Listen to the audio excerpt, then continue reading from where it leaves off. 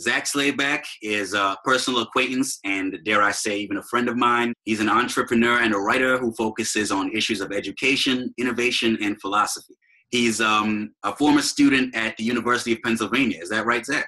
That's correct. And since I myself am an alumnus of Princeton University, which has a certain rivalry with UPenn, I just owe him that much more gratitude for being willing to talk to me today.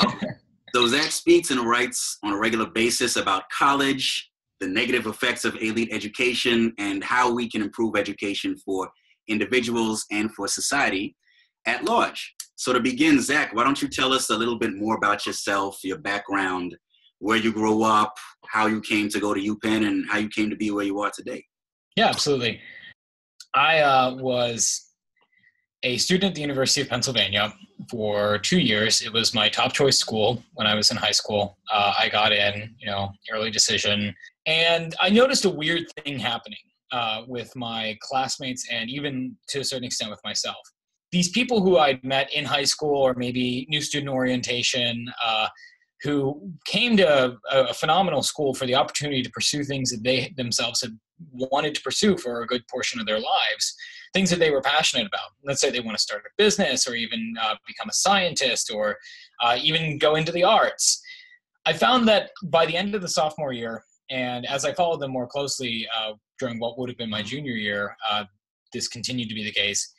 They started to drift away from those things, and they were attracted to more things like consulting, banking, Teach for America, graduate school. These people who had these big dreams and aspirations were, honestly, I couldn't really find a good word for it until recently when I read Peter Thiel's book, 0 to 1, where he said that elite higher education is the place where people who had big dreams in high school go to get caught in rivalries over traditional careers like consulting and management. And in short, they become conformists.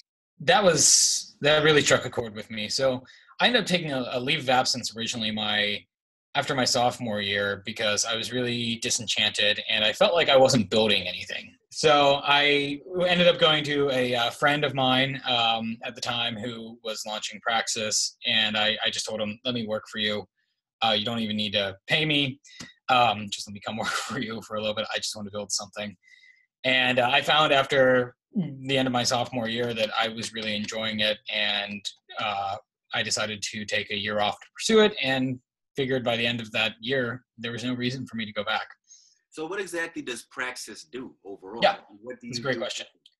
So Praxis is the company that like I said, I'm on the founding team of and that I work with right now.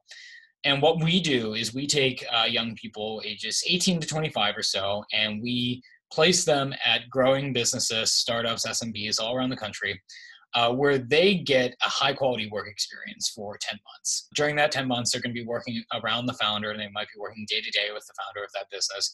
They get to see what it's like to actually build, launch, and operate a business. And then in addition to that, they do a 1 year education component that is pretty much a professional and personal development program. What goes into that is they get their own Praxis mentor, somebody who gets to work with them on their 1 month, 6 month, 1 year, 3 year, 5 year goals and try to build to achieve those goals. We hear a lot in the news about whether college is worth it, whether it's for everyone. We hear a lot in the current presidential campaign about, making higher education more affordable. There are a lot of controversies about student loan debt and so on. So with all of that in mind, what is your overall view of higher education? Do you think that it's a waste of time for everyone? Or is it worth it for some people and not for others? Is it something that we should generally discourage young people from entering into? Or how would you sum up your view on the whole situation? Yeah, I don't like to collectivize, so it's really, really hard for me to speak for everybody. I can make a couple broad generalizations and observations about schooling in general. But there are a couple points in there. There's a lot of points in there. But to start out, I would say that higher education is one of these things that in popular discussions, and especially in politics, people view from a human capital perspective, meaning you go and you become a better person, a more hireable candidate, whatever. You increase your human capital. That's simply not true. In very few cases does somebody go and increase their human capital. I think that removing somebody from the workforce for 4 years and then throwing a lot of debt on them is a really bad way of increasing their human capital. A better way, if we go back to opportunity costs, a better way would be to actually put them in a workplace. I think if you took most people who want to be lawyers and you put them in a law office for 4 years, one, I think most of them would decide they don't want to be lawyers. Got that right. And two, I think that they would still learn a lot more than if they were, say, like poli-sci undergrads in college.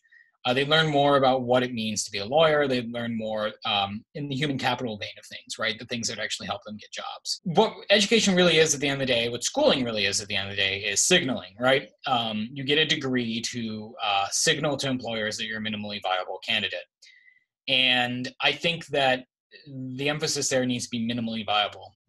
Do you think that you can convince large numbers of employers to be willing to look beyond academic credentials? Because I feel like a lot of employers really do insist that you at least have, a bachelor's degree from a 4-year college, if not something more, in order to, pay you the big bucks. And I feel like if we're going to get a lot of young people to, stop thinking that they have to go to college in order to make it, we also need to get employers to be willing to recognize and hire people who haven't necessarily gone to college.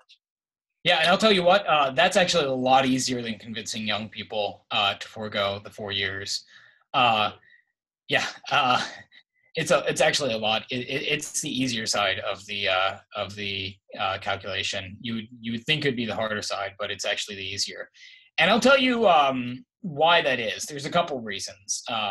One is, like I said, it's really hard to find good talent. And a lot of these employers are seeing the candidates who are coming to them with college degrees, and they're not that impressive.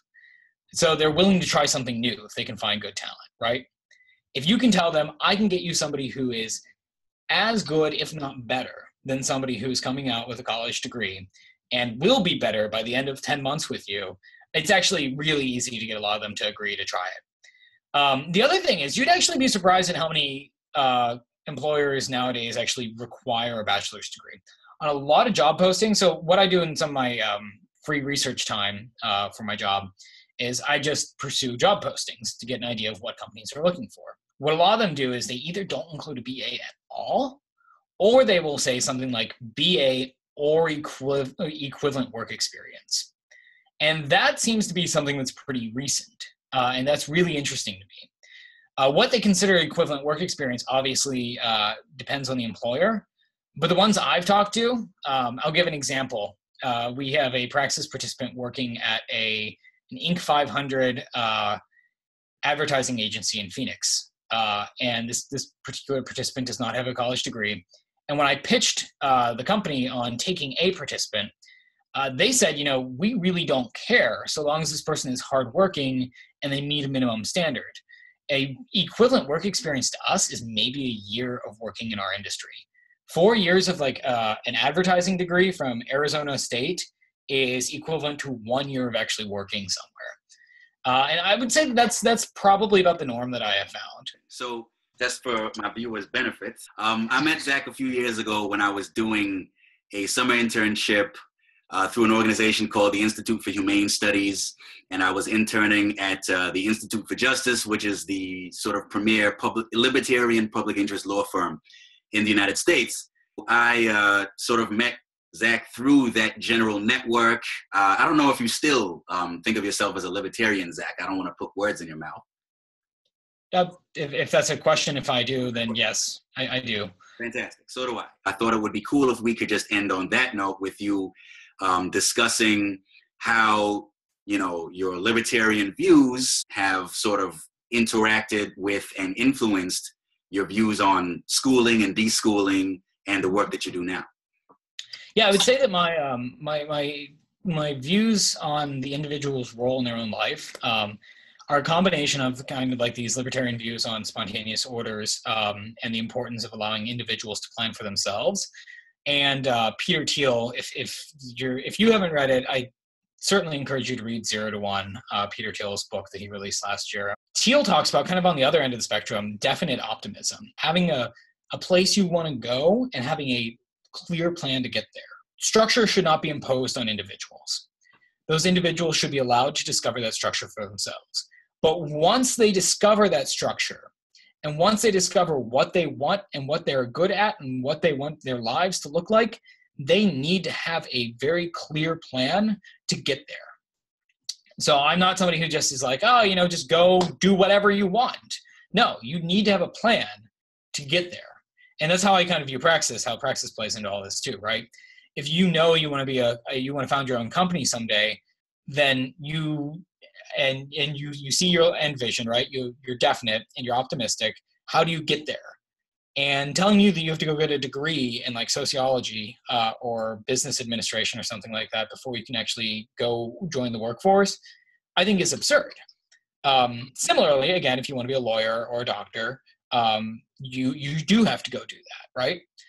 So I think that people need to plan for themselves. They need to be responsible individuals. And when they fail to plan or they fail to plan accurately, they need to bear that responsibility themselves. When people talk about student debt forgiveness, I always have to just roll my eyes, because while there are certain situations that come up that I think that are unforeseen, that's not what people are talking about when they talk about student debt forgiveness, right? They're talking about like blanket student debt forgiveness, of just forgiving everybody's student debt.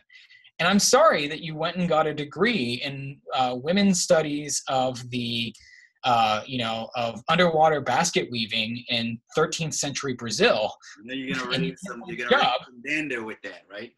But you're gonna raise some hackles with these references to women's studies basket weaving, huh? I mean, it's just not an employable. If there is anything to the human capital theory of education, I think that it would sit in a degree that at least sounds employable. It's just sheer irresponsibility to rack up $30,000, $40,000, $50,000 in debt and want it discharged upon everybody else because you either weren't able to get the scholarships, the financial aid, or study something that has a higher ROI. When people talk about, oh, you have to go to college to get a job, I kind of just laugh because I know that that's not true. And I know that the direction in which the economy is heading is making it less and less true. Okay. It's a lot of great food for thought there. Yeah. Anyway, folks, that's all for now, but I really want to thank you, Zach, again, for taking time out of your very busy schedule. Thank you, Q. To work with me. And stay tuned, folks. Zach, you're the man. I'll talk to you. Thanks so much. Peace out. See ya.